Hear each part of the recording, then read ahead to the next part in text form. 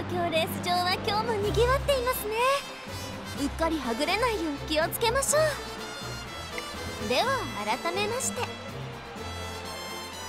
ご案内を担当いたします、プレセン学園理事長秘書の早川和奈です。はい、将来有望な新人トレーナーさんとこうしてお会いできて光栄です。では早速学園案内の前に、まずはこれから始まるレースをご一緒にほら、聞こえますか、この大歓声。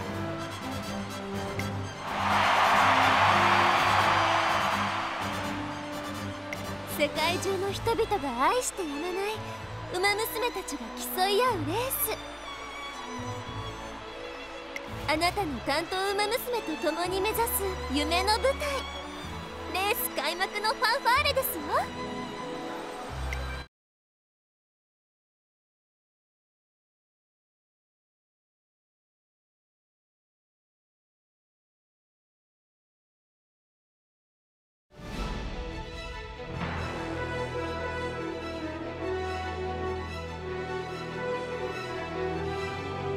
行きます。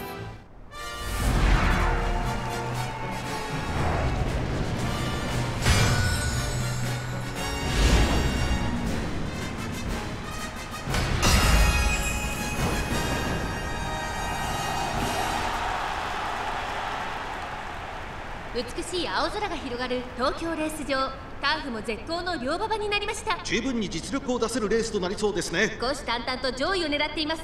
3番人気は東海帝王、この評価は少し不満か。2番人気はこの子サイレンス鈴鹿。スター、今日の主役はこの馬娘を置いて他にいない。本日の1番人気スペシャルウィーク、私が一番期待している馬娘、気合い入れてほしいですね。各馬娘ゲートに入って体勢整いました。スタート。各馬娘揃って綺麗なスタートを切りました。これは位置取りが熾烈になりそうですね。期待通りの結果を出せるか。1番人気スペシャルウィークサイレンス鈴鹿、快調に飛ばしていきます。さあ花に立ったのはサイレンス鈴鹿、このままリードすることができるか。先頭から大きく離されて2番手はグラスワンダー、1コーナーから2コーナーへ向かう。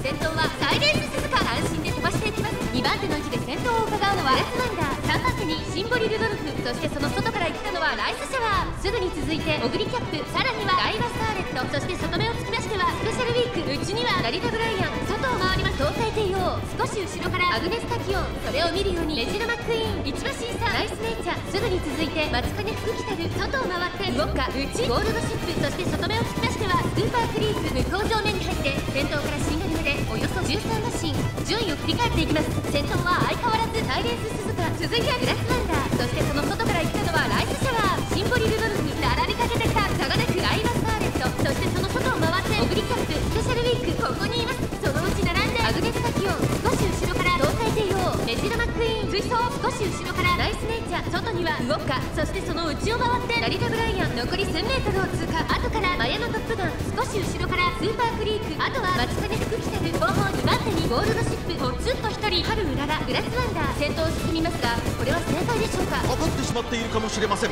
息を入れるタイミングがあればいいですが、大欅を越え4コーナーへサイレンス鈴鹿、ここで抜け出した。互いに足を止めている展開、これは直線勝負になるか。さあ外から先頭を伺うのはスペシャルウィーク、最後のコーナー、最初に駆け抜けてきたのはスペシャルウィーク、スペシャルウィーク、ここから一気にちぎるか。残り400、スペシャルウィーク、足色は衰えないスペシャルウィーク、リードは1馬身、スペシャルウィーク、負けられない負けられないと、残り200、サイレンス鈴鹿、食い下がる、強い。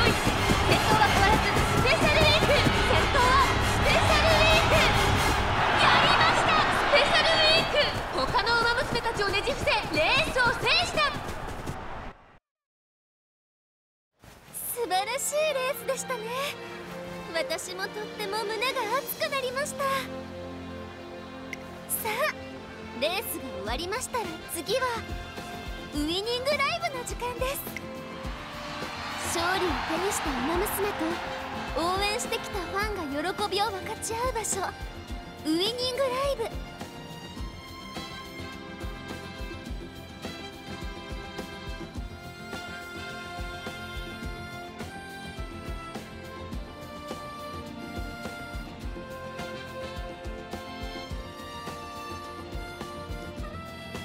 一着の座を手にした子だけが立てるセンターはみんなが目指す目標です。特別なレースに勝利したり偉大な功績を残したりしなければ歌えない曲だってありますから、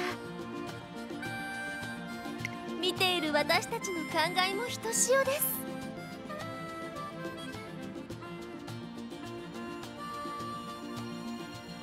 それにライブを見てその馬娘のファンになる方も多くいます。馬娘たちにとってウイニングライブは欠かすことのできない要素ということですね。では早速今度は捨て役馬娘たちを見に行きましょう。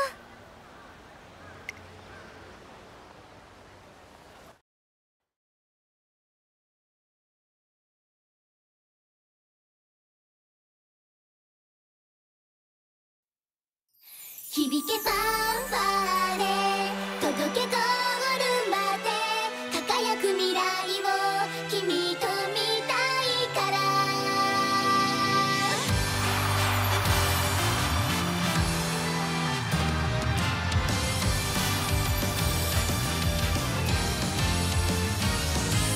駆け出したらきっと始まるストーリーいつでも近くにあるから手を伸ばせばもっと掴めるグローリー一番目指してチャレンジ加速してゆこう勝利の女神も夢中にさせるよスペシャルな明日へつながるメイクデビュー響けば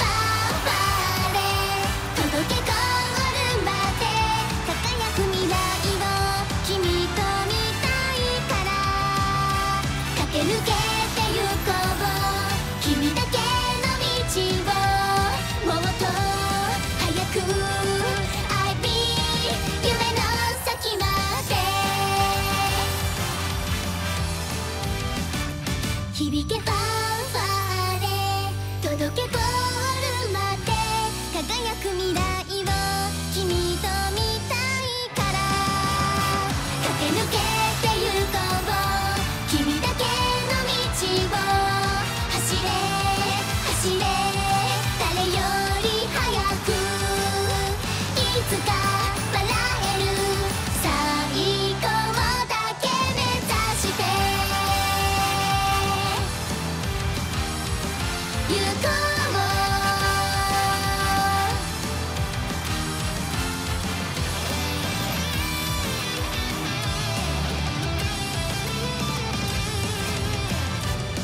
I believe 夢の先まで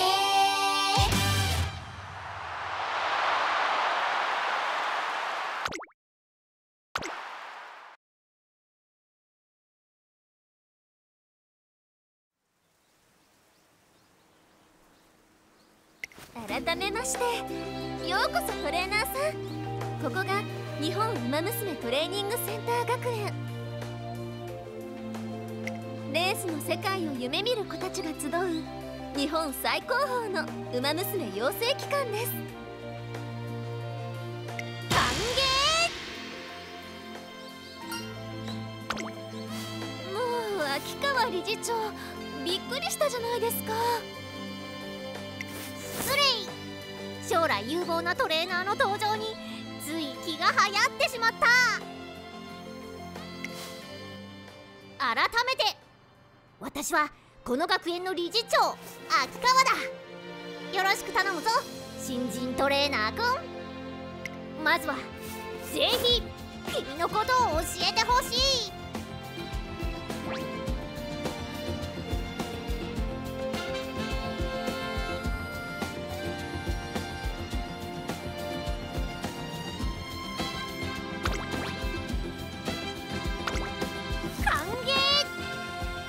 トレーナー、君はこれよりトレセン学園の一員だ。はい、担当ウマ娘と共に彼女たちの夢を叶えるためぜひその手腕を振るってくれ。学園の馬娘たちが志しているのは、レースを走る子たちにとって最高の舞台、トゥインクルシリーズでの活躍です。君はトレーナーとして担当馬娘を教え、導き、支えてやってほしい。以上、その胸のトレーナーバッジに恥じない働きを期待しているぞ。では早速実践研修に参りましょう、トレーナーさ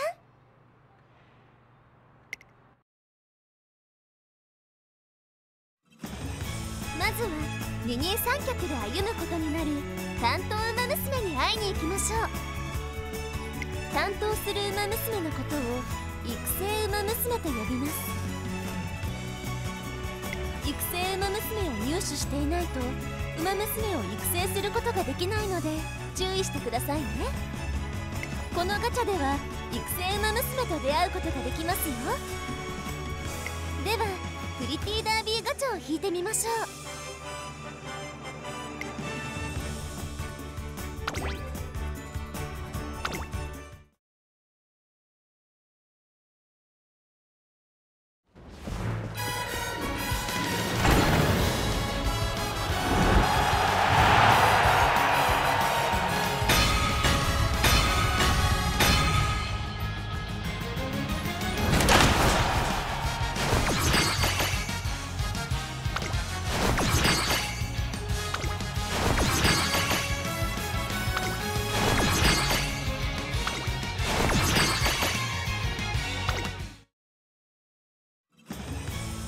素敵な馬娘と出会いましたね。サポートカードガチャについても説明しますね。ガチャを切り替えてみる。こちらのサポートカードガチャからはサポートカードを入手できます。サポートカードとは担当馬娘の育成を手助けしてくれるカードのことです。サポートカードを編成することでトレセン学園にいる仲間たちが担当馬娘の成長を手助けしてくれる。さあサポートカードガチャを引いてみましょう。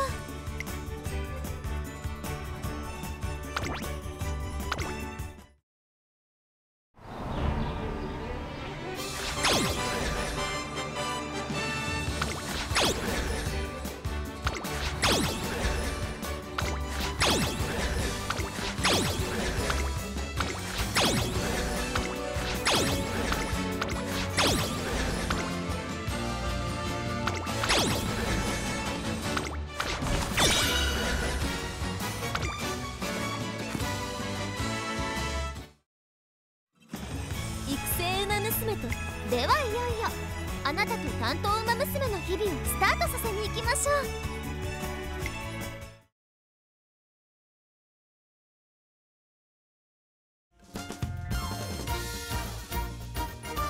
ここはトレセン学園のエントランスホームという、ホームからトレセン学園にあるさまざまなところへアクセスできますよ。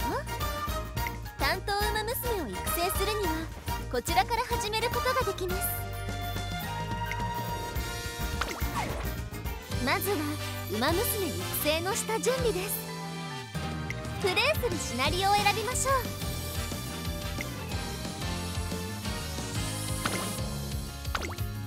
次に担当する馬娘を選びましょう。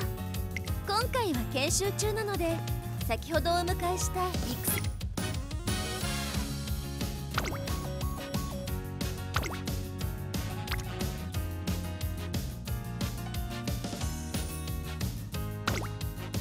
さらに育成の一度3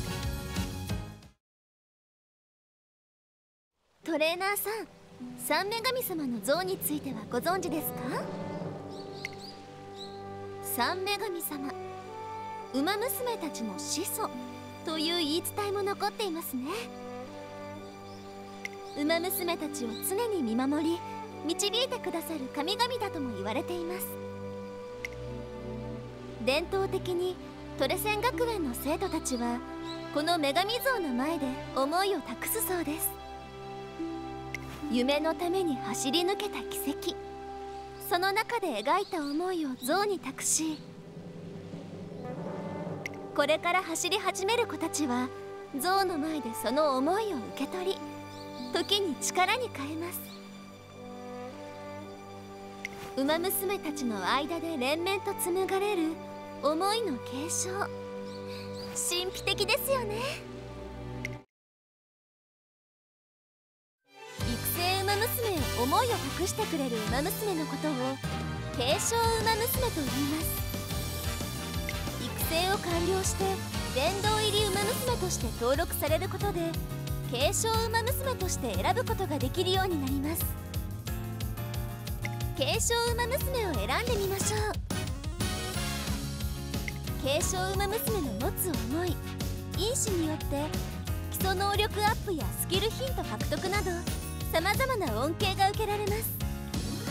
継承元として選んでもウマ娘がいなくなることはありませんから安心してくださいね。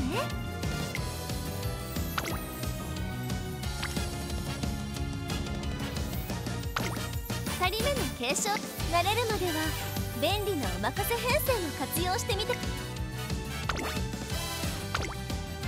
なお継承には相性が良いとちょっとだけいいことが起こりやすいと言われていますよ。組み合わせの参考程度に覚えておくと良いかもしれません。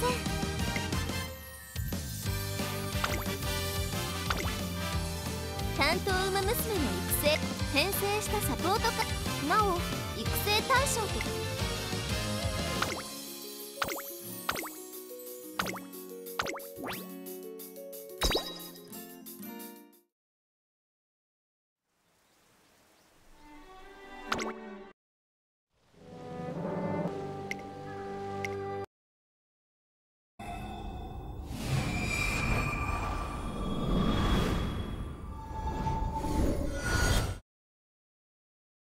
すごい力がみなぎってくる。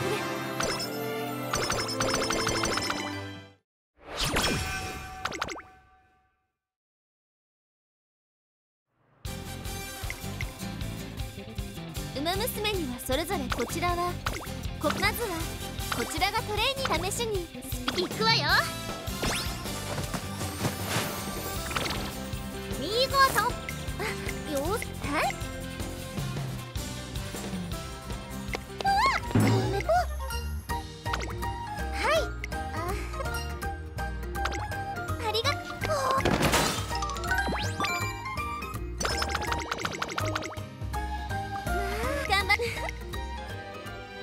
次にまずは先ほどこちらの残りたいトレーニングのでは一度戻って体力が減っているあらさ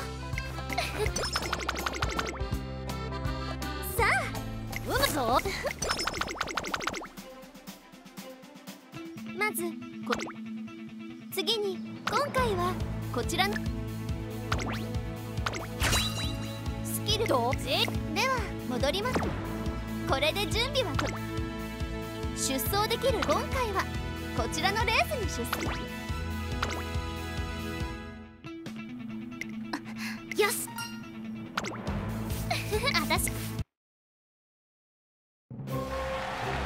こはパドックと言います。注目はパドックではレースまずは予想3つの印は能力ややるもちろん必ずまたパドックでは作戦はこれで準備は整いました。さあ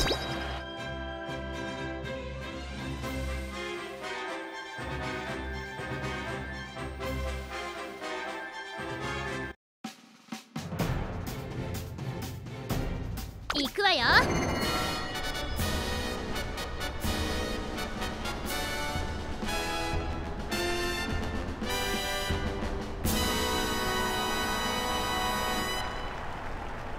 晴れ渡る空の下行われる京都レース場芝2000メイクデビュー9人のウマ娘たちが挑みます。虎視眈々と上位を狙っています。3番人気は7番、この評価は少し不満か。2番人気はこの子。5番、威風堂々とスタートを待つのはこのウマ娘。本日の1番人気ガイワスターレット。火花散らすデッドヒートに期待しましょう。ゲートイン完了。出走の準備が整いました。スタート。各ウマ娘で綺麗なスタートを切りました。誰が先頭に抜け出すか注目しましょう。先行争いは5番ダイワスターレット、4番期待通りの結果を出せるか。1番人気ダイワスターレット、先頭集団を見ていきましょう。さあ花に立ったのは8番、このままリードすることができるか。2番手の位置で先頭を伺うのは5番、それを見るダイワスターレット、少し後ろから4番、1コーナーからそして2コーナーへ向かっていきます。8番快調に飛ばしていきます。先頭は8番単身で飛ばしていきます。先頭から大きく離されて2番手はダイワスターレット、1馬身差。5番4番手4番、この辺りまでで先頭集団を形成しています。先頭は依然8番2馬身リード、続きましたダイワスターレット、1馬身離れて5番向こう正面に入って先頭は8番、先頭は相変わらず8番、続いてダイワスターレット、3番手には5番、それを見るように4番、そして外目を突き出しては9番2番、並びかけてきた。1馬身離れて7番、少し後ろから1番、外で6番8番、先頭を進みますがこれは正解でしょうか。8番彼女の客室には合っていますね。現在1番手は8番、少し後ろからダイワスターレット、1馬身離れて5番4番4番手、2馬身3馬身開いて9番、その後から2番、さらに7番内1番、そして6番、意気揚々と先頭行きます。8番どうでしょうこの展開。馬場状態を確認しながらしている感じですね。まだ本気ではないですよ。まもなく第4コーナーカーブ、内から来るか外から来るか、最後の局面です。400を切りました。5番ここで抜け出した。まだ先頭は動かない。果たして抜け出すのは誰だ。先頭2人の競り合いだ。抜け出したのは5番だが後続も追いすがる。200を通過。5番苦しいけど粘っている。5番まだリードをキープしています。私が1番ダイワスターレット、完全に抜け出した。強すぎる。先頭は依然ダイワスターレット、強さを見せつけてダイワスレットゴールイン。圧巻の走りでレースを制したダイワスカーレット、見事に制しました。2着には5番、3着に入ったのは8番。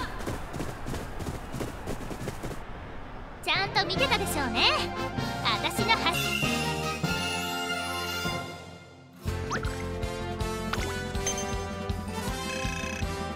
1着おめでとう。頑張ったレース後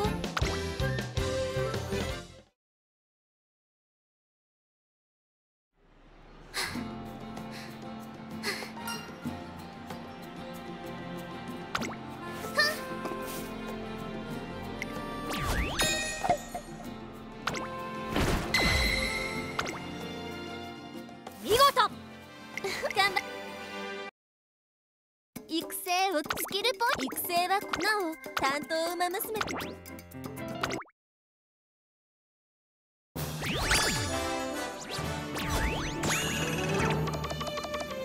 育成完了した馬娘は最高ら育成が継承馬。一応お礼言っておくわ。どうも。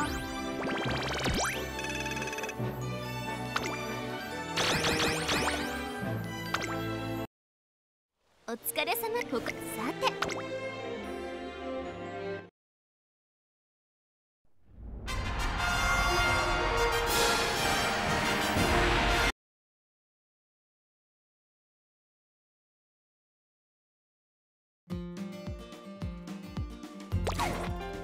育成手に入れなお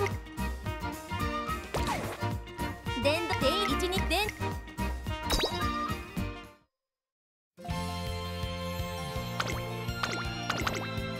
チームでは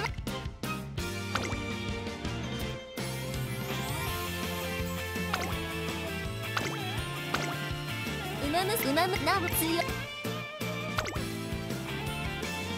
ダイワスカーレット行くわよ。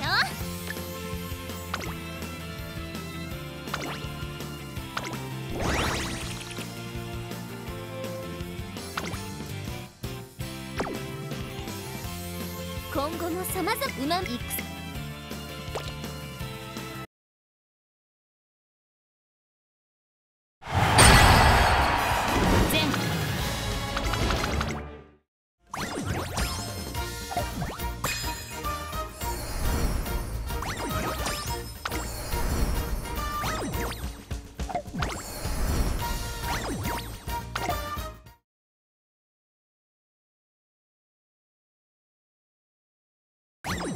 これが今日のログインボーナスね。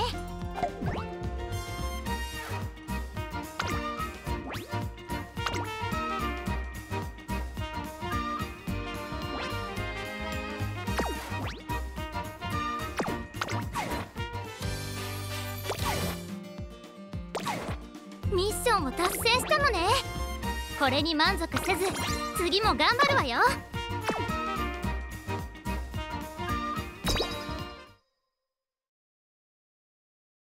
いらっしゃいませ。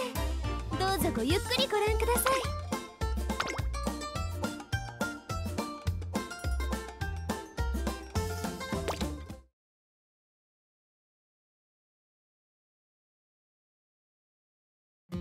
ほら、ぼーっとしないの。時間がもったいないでしょ。